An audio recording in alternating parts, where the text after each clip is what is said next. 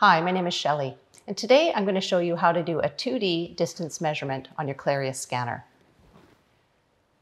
So I'm just going to acquire an image of the thyroid gland, the right and left lobes, and freeze my image. Now there's a couple of different ways you can access distance measurements. I can go into the measurement tool, and under General, select Distance Measurement, and I can fine-tune by just dragging my finger within the circle to adjust the calipers. If I want another caliper, I just go back into the measurement tool and do the same thing for a second distance measurement.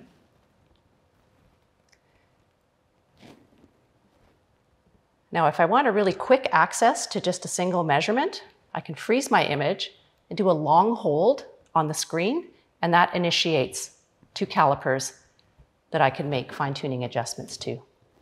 So a couple of quick and easy ways to do distance measurements with your Clarius scanner.